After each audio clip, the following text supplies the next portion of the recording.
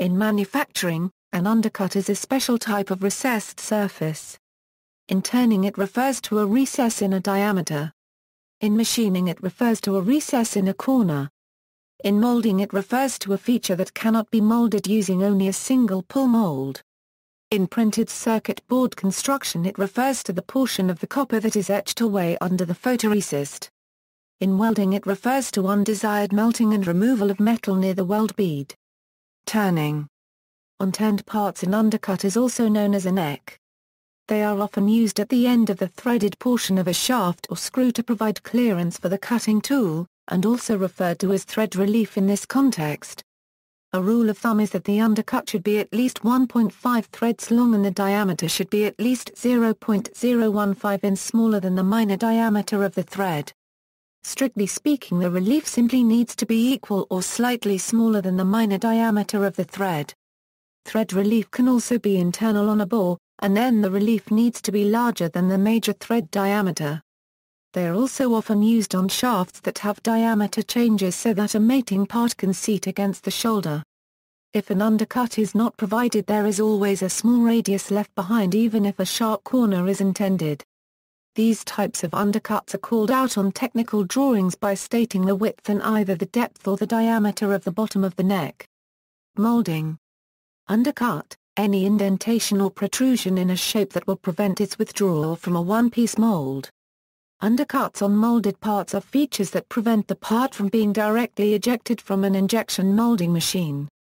They are categorized into internal and external undercuts, where external undercuts are on the exterior of the part and interior undercuts are on the inside of the part. Undercuts can still be molded, but require a side action or side pull. This is an extra part of the mold that moves separately from the two halves.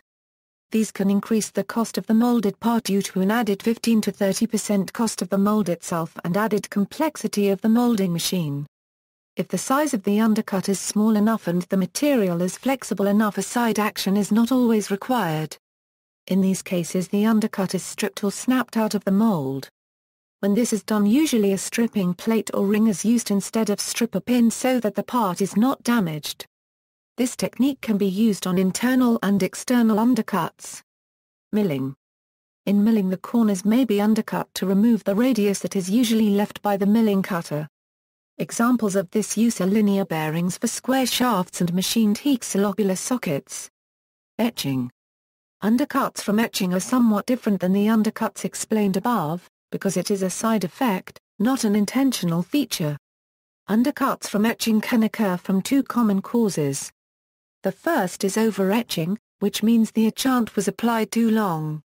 The second is due to an isotropic etchant, which means the etchant etches in all directions equally.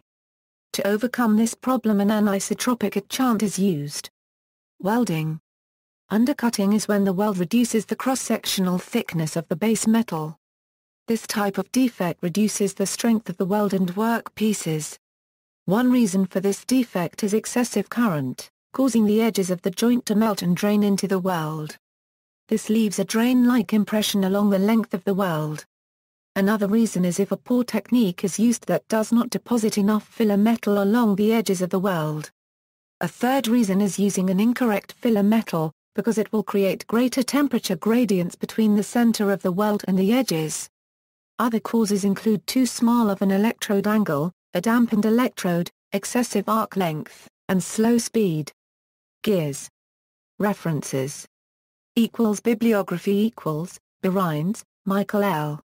Society of the Plastics Industry, SPI Plastics Engineering Handbook of the Society of the Plastics Industry, Incorporated, Springer, ISBN 978-0-412-99181-3.